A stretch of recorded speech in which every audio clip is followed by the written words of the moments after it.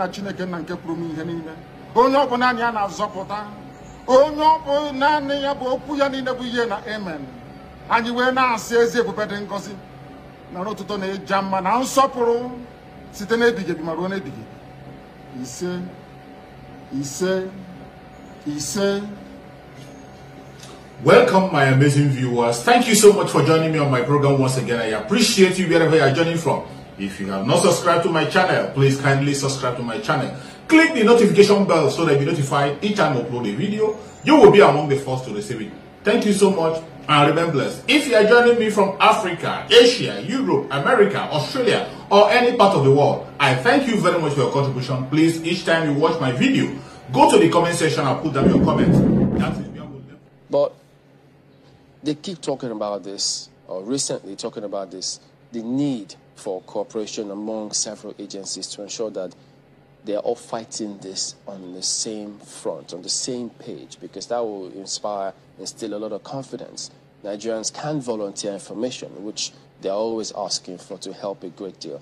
You've been involved in all of this in terms of battling this, trying to see what is going wrong, how do we solve this problem. From what you've seen, what's your analysis of how we're approaching this, given the recent narratives coming from government? Let me start by saying that I think the president was right by saying that it will not be right to use force at this stage. I mean, given the way these people operate and the way the kidnappers are kept, I think it will lead to too much of collateral damage that will not be, Nigerians will not find comfortable to accept.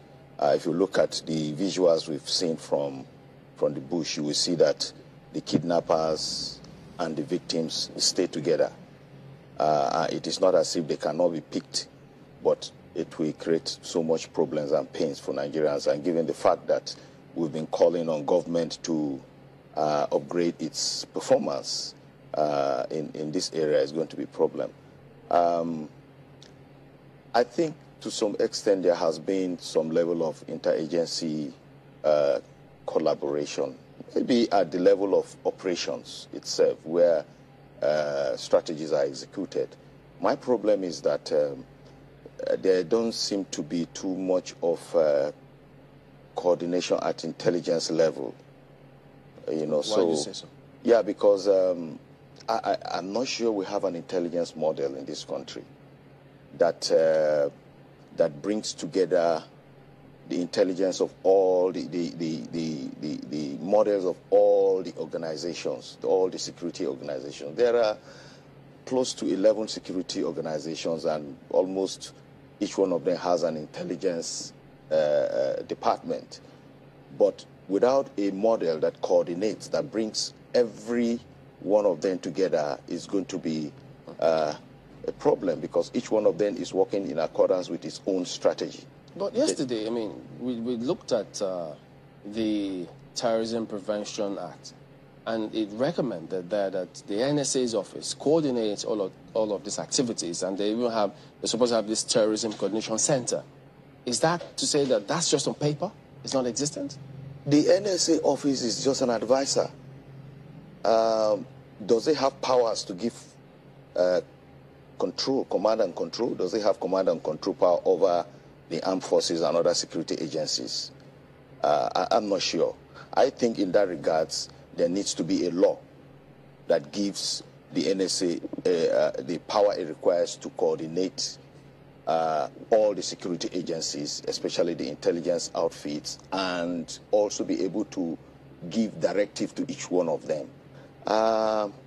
So it's just an advisory office. So I'm not sure that the NSA office is as effective as one expects it to do in terms of relating to these other agencies. Speak to this impression, because many are of the impression that, of course, there's intelligence in this country, and they then assume that the agencies are working together, coordinating that intelligence to ensure that things go wrong. But are you saying that I know that doesn't exist? It exists. There are meetings held, but what model is being used? What is the law backing it up? Are they institutions? You have the Joint Intelligence Board. You have the intelligence committee. I think they call it intelligence coordinating committee or something like that. You have those two strategic committees. But are they institutions, or they are just meetings that intelligence officers from different organizations come together and sit and discuss and walk away? So these are some of the challenges. If they are institutions, we know that there will be a backroom activity. I mean, coordinating group of people, experts that are coordinating, and then apart from that, you will have an analytical section that does joint analysis, working together, planning together. Do they plan together? When you were an AIG, this never happened? No. Working together, planning together with a model. I never worked in the intelligence, and I know that we don't have an intelligence model that coordinates all that answers to all the security agencies. So by model, what do you want to see when you talk about the model? No, what should it be? By model, it means that there is a system and a structure where all security and intelligence agencies derive their powers, work towards.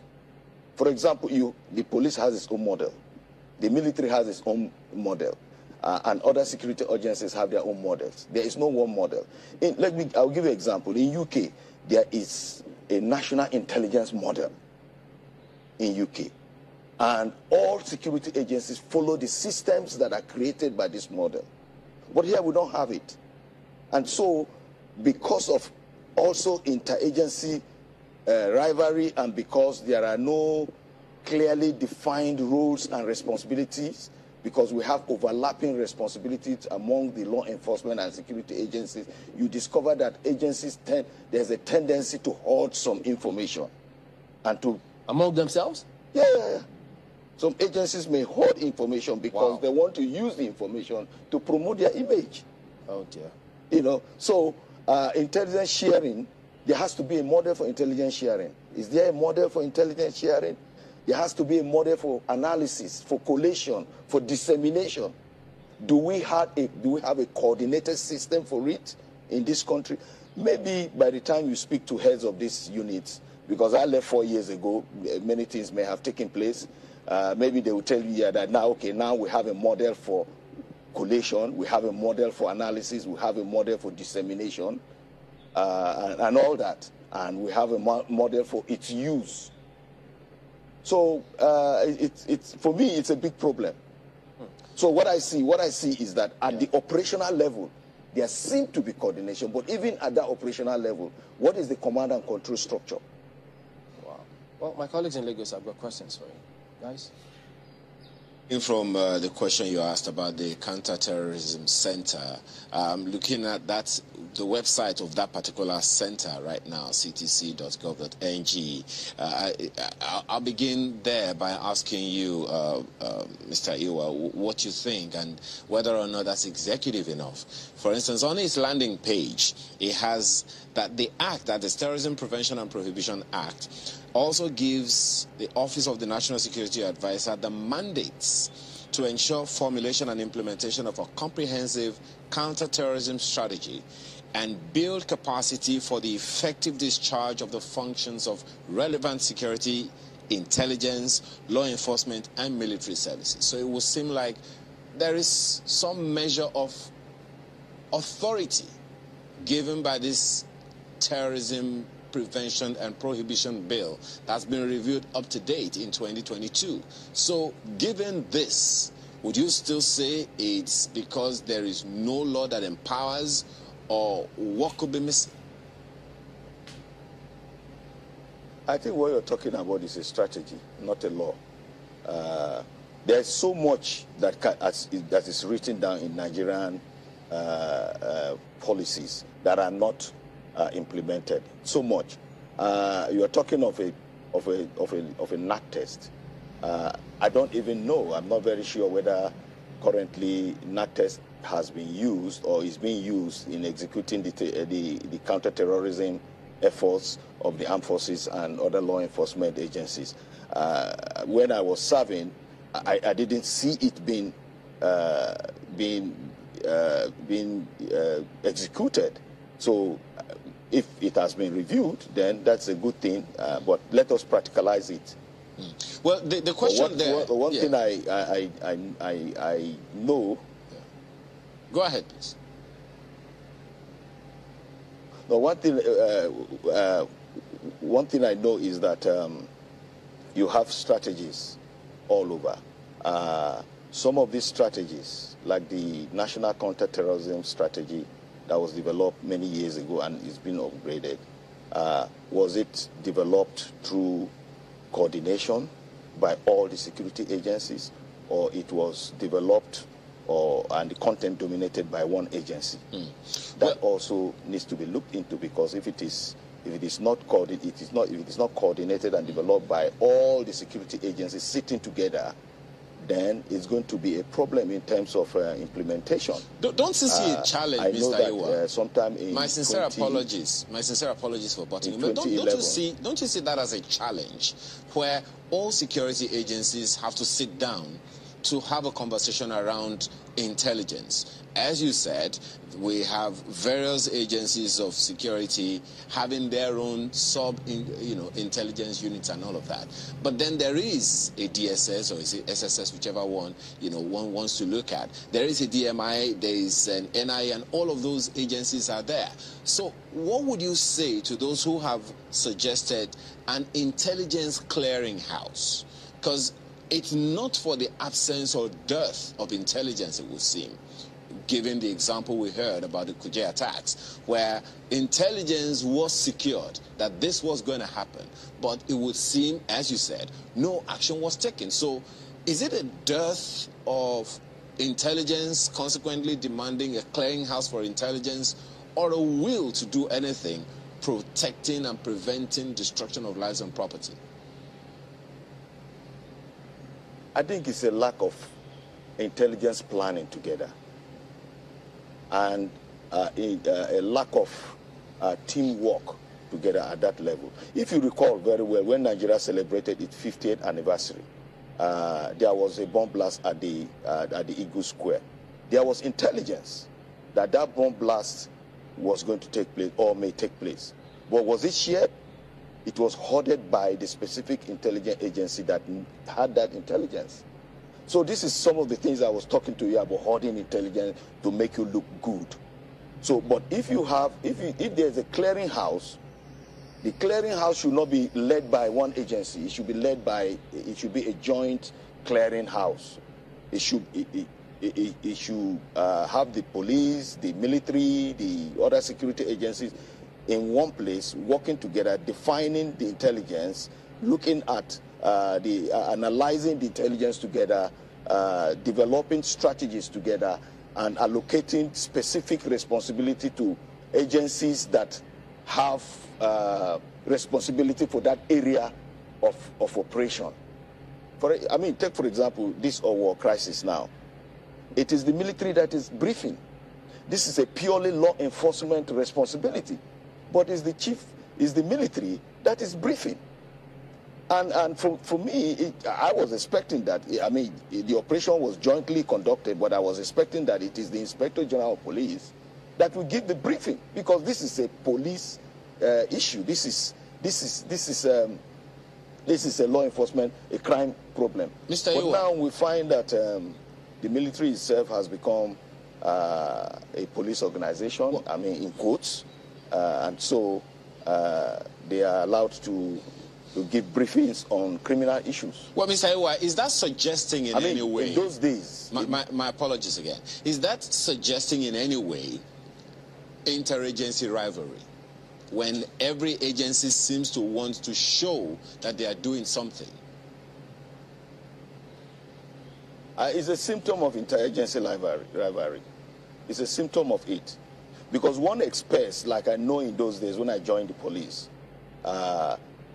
even where you had joint operations between the military and the police, when it came to briefing the press, the specific organization responsible for that crime will brief the press, even if it is joint. And in this case, it is a joint operation between the military, the police, and the SSS and other agencies. But this is a crime situation. It should be, the briefing should be done by the assigned agency that is responsible for crime. Mr. Iwo, I couldn't, miss out the points that you made about how security agencies sometimes hoard intelligence, just to use it to look good, as an image promotion strategy for their own organization. Is there something, in the code of conduct or at the training level of these security agencies that suggests or encourages them to hoard intelligence, which would be scandalous if there is anyway, given the cost to lives and property?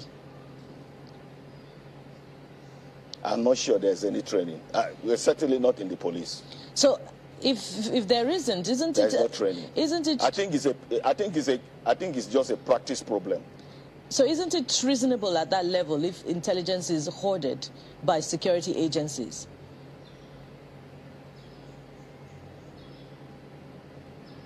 I didn't get that. I said, isn't it reasonable if intelligence is hoarded by security agencies just so that they can look good? I don't know whether it's reasonable, but I think it's wrong. But just like I said, because you don't have a national model for intelligence gathering, for analysis, dissemination, and every agency has its own intelligence model. And so because of that, you will find these pockets of dereliction of duty. Well, just on that same issue that you raised, one is just wondering, trying not to cause, whatever disaffection, is the fact that there is that information that is also available to us, that there are intelligence agencies in all the 774 local government areas of the country. They get information. And then some of that conversation we've had with some people who are active at the local government levels say that they have security councils of sorts, where the government of the local government, the council members, the traditional rulers, community leaders, they come together to take care of these things so it doesn't get out of hand, since, as they say, all insecurity is local. So in that regard, would you say, or agree with those who say, that we need to get that level of security checking right or back on stream, because all security is supposed to be local primarily? What's your take on that? Yeah. I think maybe we need to understand what intelligence is all about, because we keep using this word intelligence. We got intelligence. But intelligence, what most people talk about when they are talking about intelligence is information. It's not really intelligence, because intelligence is information that is analyzed, that is gotten from various sources. When you get information from various sources, pieces of information, you put them together, you collate them, and then you analyze. And the output of that analysis is intelligence. But we keep using the word intelligence as if you pick it everywhere. Of course, at local level, you may have all kinds of information. How do we place value on this information that are gotten from local areas, local people that are operating in local governments and in different local communities? We need to have a system of getting that information out, of classifying those information, a system of looking at the value of that information to what we are dealing with, and a system of sending information to the relevant agency or the relevant unit that needs it for the purpose of analysis. I'm not sure that at the local level we have that structure. Even among the security agencies. Maybe SSS and maybe police, but I'm not sure we have a system of collecting information at local level, putting them together and sending them to a relevant agency for the purpose of analysis. I also couldn't miss out the point where you made earlier about the National Security Advisor being merely an advisor. But the current National Security Advisor is a retired general. And part of the Terrorism Prevention Act that my colleague Ayo quoted earlier said apart from the act empowering this office to develop a strategy for intelligence, it also mandates that office to develop capacity for agencies. Being a retired general, shouldn't this now be sort of a soft ground for an understanding to be created between his office and that of the other security agencies?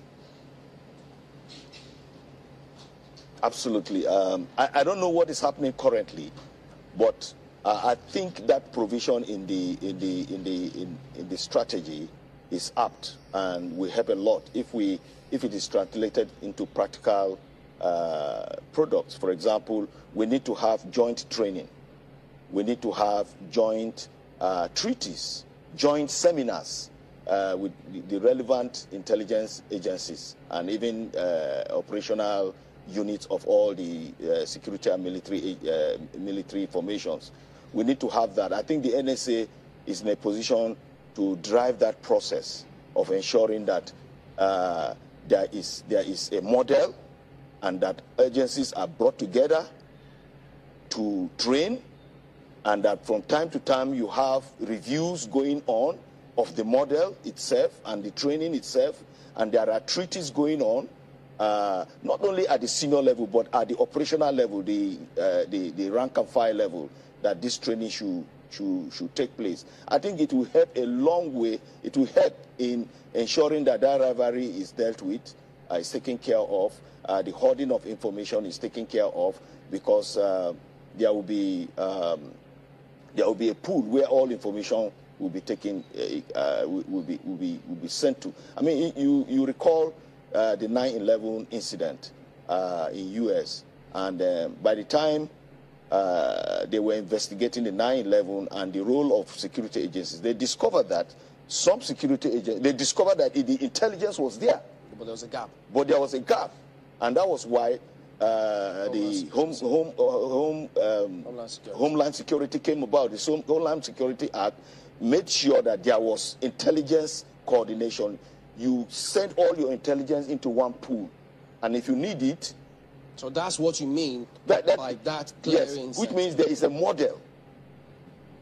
And that is what we talk when we talk about clearing house, for example. I need to revisit this, which my colleagues read, about the role of the National Security Advisor in that Counter-Terrorism Prevention Act of 2022, which says, the National Security Advisor shall formulate policies for the effective implementation of concerted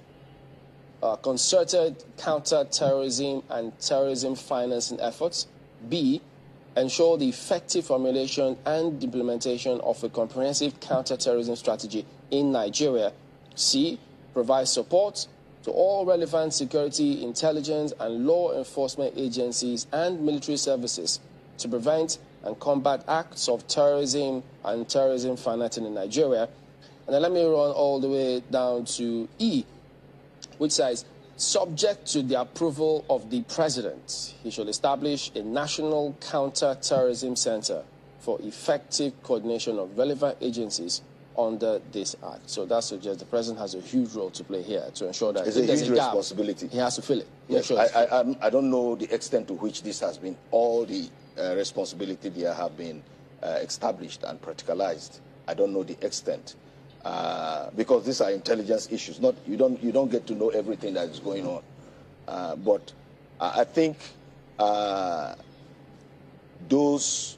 that information talks to what I'm talking about having a national intelligence model that will help in articulating all information and intelligence that you get. Many listening to you will wonder, does that mean that in spite of all these billions of dollars, huge resources that the country channels towards security, it's just some of these little things that is thwarting the efforts of those agencies that gather things, but it's not analyzed centrally?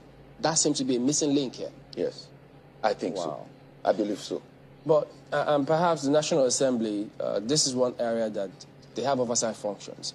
They call the service chiefs time and again. They call IGPs as well to come and brief them. So these are areas that we expect that they should ordinarily see. They've had security summit themselves, the National Assembly. So these are things that we expect that they should know that this is the missing link and this is what needs to be addressed.